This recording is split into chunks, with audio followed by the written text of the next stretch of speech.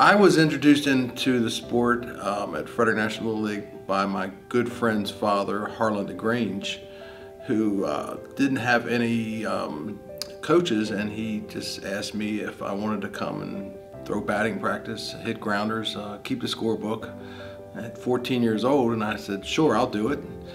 And pretty much I just stayed there for the next 30-some years. 7 years I was the assistant coach, and then I took over at 21 as manager of the Lions in Frederick National, and I coached another 38 years doing that, so a total of 45 years. Baseball people don't know I've been coaching basketball 25 years. Coached 8th grade girls basketball at Monoxie Middle School. Last night one of my basketball girls we were at a game, and her mother says, Coach Danny made the Hall of Fame, and she goes, how? She didn't know I was a baseball coach. One of my most notable memories of coaching there was probably winning our 9 and 10-year-old state championship. The only state championship I've won. I've had a lot of close misses, but that was probably the most exciting because we went 15-0, and it was a special group of players on that 9 and 10 team.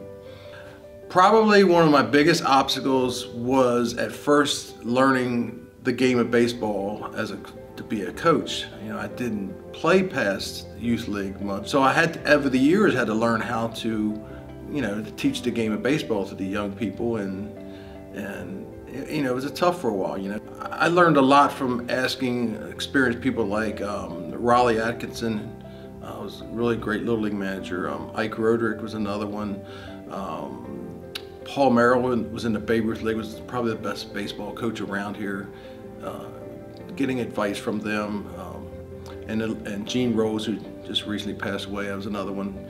All those guys taught me, the little thing, not just coaching baseball, but just how to deal with everything as being a coach. I wouldn't be able to do it as long as I did if I didn't have the help that I did. I mean, I've had some great coaches that have helped me along the line, long-time coaches, many of them, but especially Ty Smallwood, who's been with me for a long time.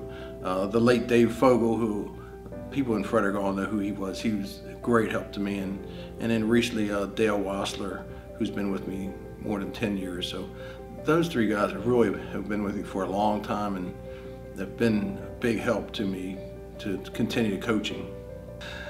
The advice that I would give most young people nowadays is just to keep working hard and have fun, enjoy what you're doing, and don't ever give up. Just keep playing hard, and you'll get better.